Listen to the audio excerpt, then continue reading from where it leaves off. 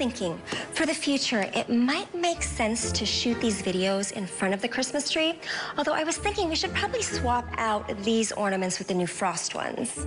Victoria Frost ornaments on my family tree? Oh, don't worry, Donna. You'll be able to keep them at wholesale. Really? Well, maybe I'll enter this year's decorating contest after all. Sure. Why not? That's just a short clip from the new holiday film from Ion, Dognapped, Hound for the Holidays, starring Kimberly Dawn Guerrero, who's actually joining us now in studio. Kimberly, thank you so much for joining us here on Live in the Bay. We're so appreciative. Thank you so much for having me. It's great to be here with you this morning.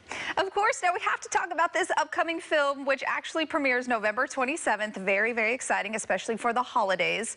Now for you, what was it like filming this movie and getting the overall holiday experience? Oh my gosh, it was so much fun. There's nothing like filming a holiday movie and you throw a dog movie on top of that. And it was just such an incredible feeling on set. It's funny though, because we shot the movie, it's a Christmas movie, but we shot in the middle of a heat wave in LA. So when you're watching the movie, it's got that cold, like Christmas feel, but we're actually shooting in a 100-degree heat wave.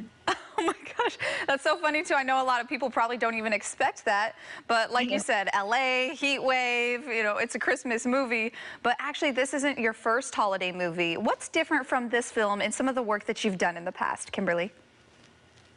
Oh my God, I had such a good time filming this movie. It was just such a fun role. I play Victoria Frost. She is a egotistical, famous influencer whose dog gets kidnapped before the holidays. And this one was really fun because it's a mystery, it's a romance, there's a little bit of a love story between my assistant and the town vet. And the movie involves a dog. And it was my first time shooting a film with a dog, and it was such a fun experience. I'm an animal lover, so that was really fun to do. Oh, so it was a perfect match. Now, for you, when it comes to your character, Victoria, what are some similarities and some differences that you see in your own character between you and Victoria? I hope I'm nothing like Victoria. I mean, I had so much fun playing her. She's so out of touch with reality, which was really fun. So I was like, okay, I'm going to take this big media personality who's really full of herself, but I'm going to find the comedy in her, which was really fun to do. So, and it's really fun to tackle characters that are very different than me in real life. And as an actor, what is the process when it comes to studying a character that is so different from you characteristically wise? What goes into the process of having to jump into that character? You know, sometimes I'm influenced by somebody I've met in the past, and I'm like, okay, if not for this movie. For this movie, I didn't know anyone that was quite like Victoria, so I kind of had to pull from nowhere and just kind of dig into her character. But yes, a lot of times I pull from like somebody I've seen. Like I'm a big people watcher, so that helps a lot. I can imagine. Now, for fans who have maybe never heard of the preview or the movie itself, what can they expect from this new movie? Oh my gosh, it's such a wonderful film for the whole family. It's a holiday movie, it's a dog movie, and it's just a really good, fun film to watch with the whole family. Now, Kimberly, you've been in a lot of other work before. You know, you've been in Anchorman 2, Blackish, CSI New York, just to name a few. Now, for you, how have you seen yourself grow in your acting career over the years? I think the roles have just gotten better. Like, you start off in this business with a couple lines on a TV show, and now I'm starring in my first holiday movie. I've had supporting roles, but this is my first lead role in a holiday film. So this was really exciting and special to do. And what is the difference between a lead role and some of the other roles that you have had in the past?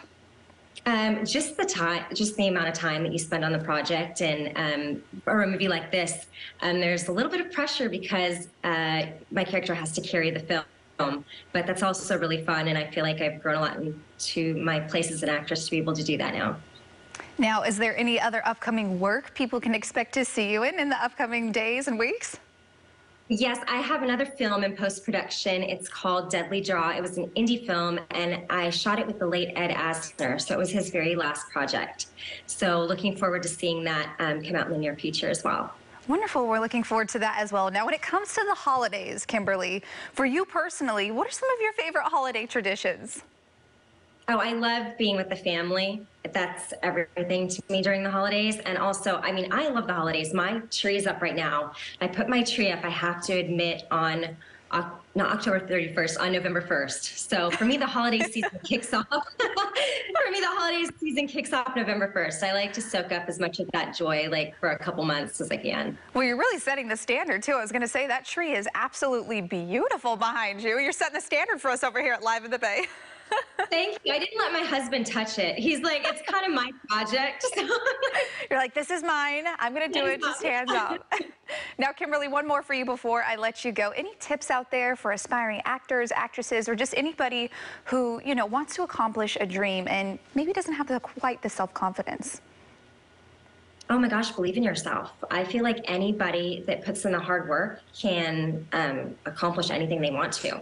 And in this industry, it's a lot of no's, but if you have perseverance, I mean, sometimes it works out in the end. And I think it's just a matter of hard work, and there's a little bit of luck, but I think more work and just having a lot of confidence in yourself. Wonderful. Well, thank you so much for your time, Kimberly. We really appreciate it.